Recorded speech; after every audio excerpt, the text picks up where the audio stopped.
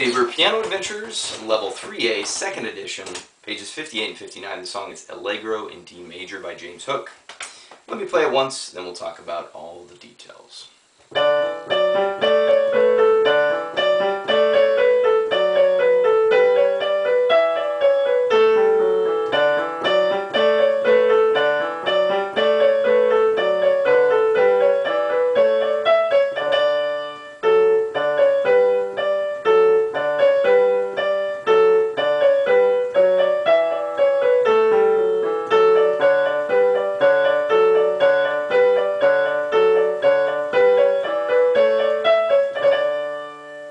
Now I played through the whole thing. Obviously there's some repeats. I'm not going to go over there and do all that, but you need to repeat the first page, and then you also need to repeat the second page. The mordent, let's talk about that first. It's a new thing for a lot of people. The mordent symbol looks like a little squiggly with a line through it, not to be confused with a trill.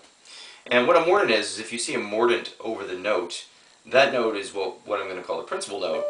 We're going to basically hit the principal note, go down a note, and come back up.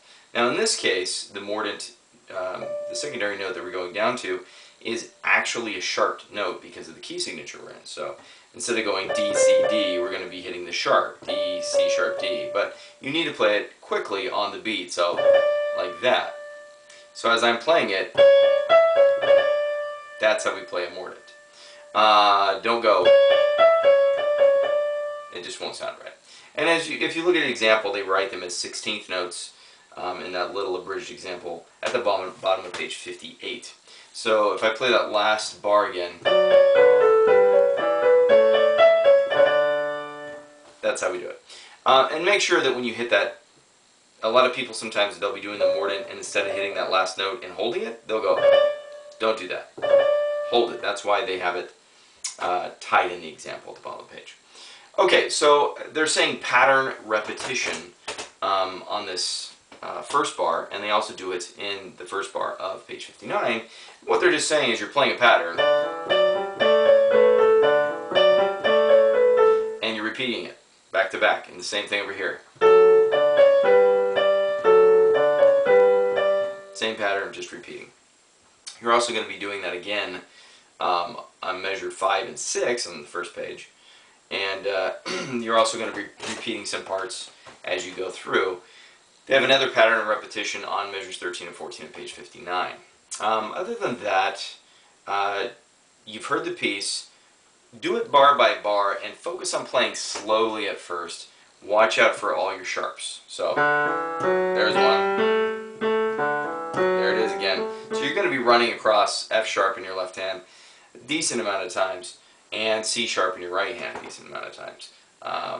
So watch out for those. If it sounds weird, you might be missing the sharp.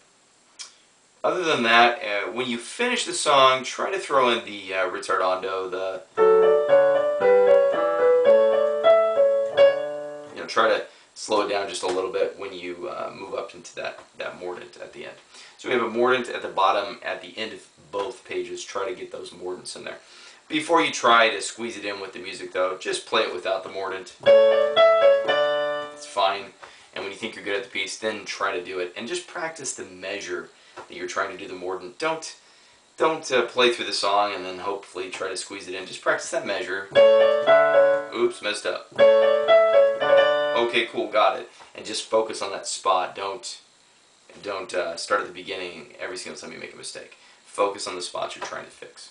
Okay, hopefully that gives you enough information to finish Allegro in D major. Good luck.